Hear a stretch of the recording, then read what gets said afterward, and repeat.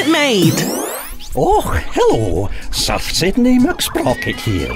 I've been in action capturing facts all about manufacturing. It's for this rather splendid stipendiary compendium I'm compiling.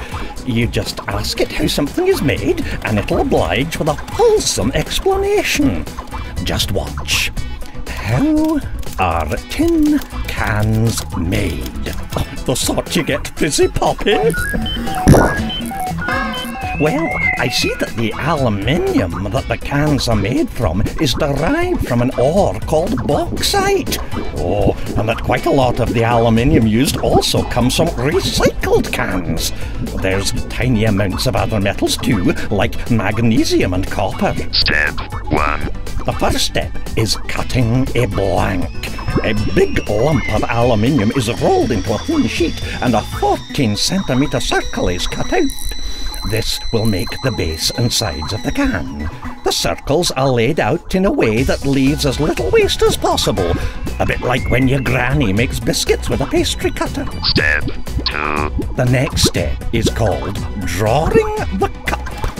Another machine punches and pulls the circle into a can shape, and a bump is pressed into the base, all in about 1/5 of a second. Step 3. Now it's time to trim the ears. Oh, you may well say a tin can hasn't got ears. Oh, why would it need them? This expression just means that the top of the can sometimes looks a bit wavy, and so it's trimmed to make it smooth and level. Step 4. Cleaning and decorating comes next, and varnishes are used to make sure the drink doesn't get spoiled by the metal. A neck is also created, which will be folded over once the lid is added. At this point, the can will be sent to a drinks company to be filled with delicious fizzy pop.